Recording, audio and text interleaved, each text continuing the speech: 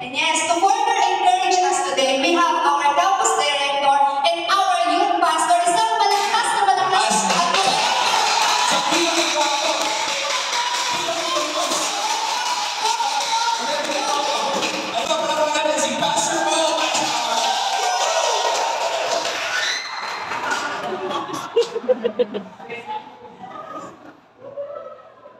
Ayan, so good afternoon guys.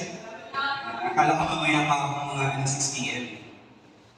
Alright, so again, congratulations. Palakpakan yung mga katabi nyo. And so, again, we're so blessed with your life. Having finished yung ating 2 months lang naman, no? Tama ba? 2 months na Leaders Lab, and I'm so grateful to be seeing students from different batches before, meaning matagal na kayo mga leaders and interns. And of course, those students na bago pa lang, but very excited na in terms of really being equipped for God's call to be able to disciple yung mga classmates ninyo. And you know what, siguro ngayon there's a new wave na, diba, of things that God is doing sa ating mga campuses. Especially things are getting back to face-to-face classes. And we're so excited to be working with everyone na nandito ngayon. And ako personally, I'm so grateful with our campus missionaries. Palakpakan naman natin sila. And yung mga campus missionaries natin, sila Coach Carol and Coach Jar, na talagang nag-isip ng ways on how to make this Leaders Lab na talagang having fun in terms of kahit nagtututo tayo together. And of course, yung mga ibang campus missionaries natin, sila Coach Shelo, si Coach Sarah, even Coach Dalian, Coach Eman, Coach Jarm, and Coach Joash. Yeah. So, because of their sila Coach Carol yan, because of their hard work in the ministry, I'm sure na lahat tayo na-appreciate natin sila. One thing that I have is that the godliness is way better than in every way. Parang I think there's this connotation before sa akin ako nasa kalagayan dito na ako. Feeling ko maging person sila na boring. Feeling ko lahat na ng saya sa buhay na hindi na okay. But it's just that it's the other way around. Because I pursue God, then I'm living the best days of my life. And also, I think Coach Paul said, even in the striving to thrive in our campuses, and also to train ourselves. Alam niyo ba, tinawag na naman, okay lang naman Coach Carl, tinawag naman itong mga lobsters na, no? There's this one trivia that I read about lobsters, is that they don't stop growing. Dahil lobsters naman din yung tawag sa inyo, okay lang ba that we will still, even after this Leaders Lab, we will still keep on growing and seeking God. Ayos ba? Yes, ayos ba yan? Yes! Okay ba yung mga lobster? Yeah. Ayan, just before now... Hindi pwede ba natin gawin? Pwede ba? So, ayan, bago kayo share yung takeaway, gusto ko lang din i-honor si Coach Paul for setting an example to us, sa mga campus missionaries. Really, bring ourselves to godly ways. So, salamat sa Coach Paul. Yes. So, ayan. Siguro yung takeaway ko talaga is really yung sobrang pagbibigay niya ng dilim to prioritize the Word of God. Yeah. To really have that seriousness in our hearts and in our mind to really prioritize the Word of God and everything will follow. So, sa pagpunta natin sa school, sa communities ninyo, baon-baon talaga natin yung Word of God for us to be able to live a life that is so pleasing to God, to live that godly life. Yung foundation kasi natin, it is the Word of God. Ministry tayo na ako sa Anyway, so, also, because bring up na naman yung sa Word of God, I think there's a lot of mentorings before na ako na-encounter. Well, yung sikreto sa mahalin ng Word of God, walang sikreto guys. It's really just you taking a decision that you want to know God. And sobrang nakaka-encourage talaga lahat at na-realize natin, I hope na meron kayong takeaway. But our time is not over yet. Hindi pa tatapos, okay? Yes, papunta na tayo sa exciting part! So, ngayon naman, we want to honor those students who exemplified our Every Nation Campus values throughout these 8 years. We will be giving out special awards that represent our values on leadership, Integrity, faith, and excellence.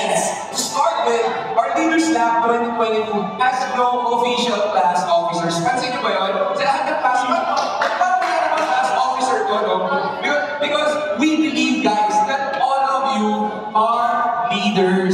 Yes, and totoo naman, every single one of our lobsters may show their leadership in their classes. Pili ko ang hashtag na ito, hashtag EA Campus Manual, hashtag Lobsters 2022.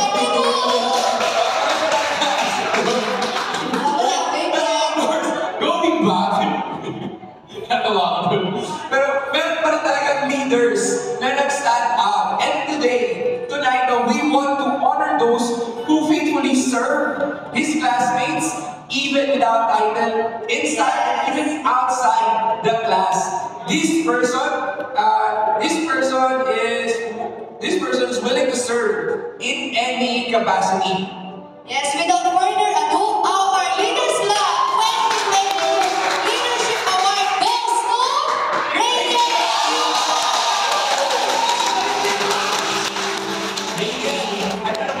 Pakilang leadership award mo na to. Alam ko rin sa award 30 natin, ikaw dun yata yun. Alright, how about award yun?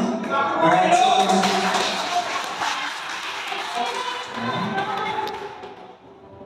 Ayan.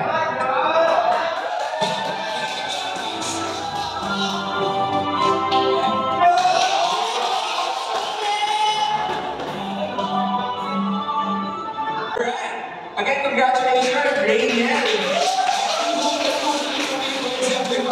Servant leadership. And our next award is the Integrity Award. As every nation campus, we believe that integrity is not just about being honest or not just cheating, although of course that's part of it. Yes, integrity also means being the same or being consistent in everything, from being on time to the classes and being consistent at home. So may mga CCTV kami sa mga bahay. Yes, kaya natin ba pala, gusto ka po pala siya? Yes, in the ministry and in discipleship. Grabe, ibig sabihin guys, itong may award na to, hindi ko nakita nag-TikTok sa klase kasi hindi siya na-late. Yes. Alright, so all integrity awarding is Vega!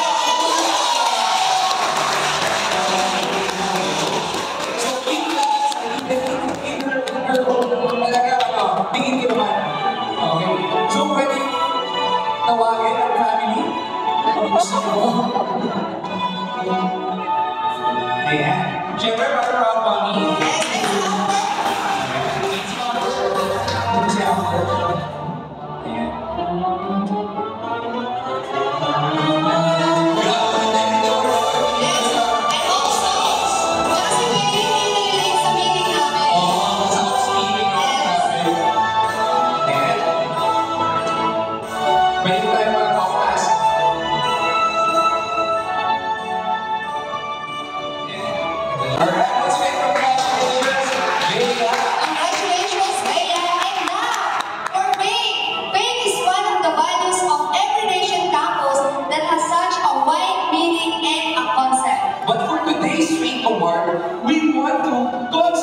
On this person faith about making disciples.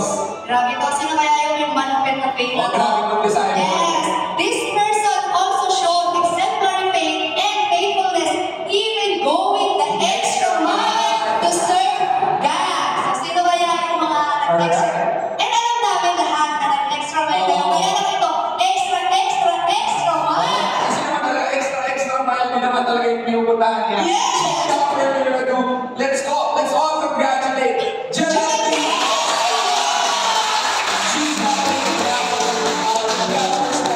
even up sa klase niya, even yung mga hawak na ito sa pag-ibang na dinidisciple. Pero nagtataka ako, Geraldine, ba't nandito ka? First time niya, di ba? Congratulations, Geraldine. Ayan, ang proud leader there, no? Grabe. Pwede ba matagal ang face mask? Piling ko kasi papagod ni Mami yung BP niya ako. Congratulations! And to wrap up our special awards, we want to honor the person who excelled the most. Lods. Yes, grabe naman to. Yes, this person exerted the most effort. And again, guys, alam namin nag-effort. Kaya lahat kayo nag-effort. But there are just people that have effort to the 10th level. And even they are so excellent in the class, quizzes, and even in passing the assignment. Tapos even sa mga secret bodies niya, talagang nag-e-effort din siya. Yes, mga kanina ko lang napalita. Na, Na ganun pa rin. grabe talaga to. Kumbaga, Yes, handiwork mga po ang secret bigay mo. bodies. So, wala natin patagalan. Yes. Let's all congratulate Justin Nicolas.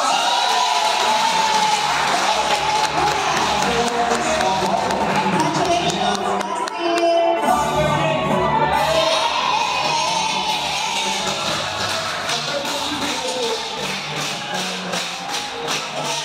Alright, tapos na, tanggal na po yung face mask. Call din natin si Jenica to join her ate.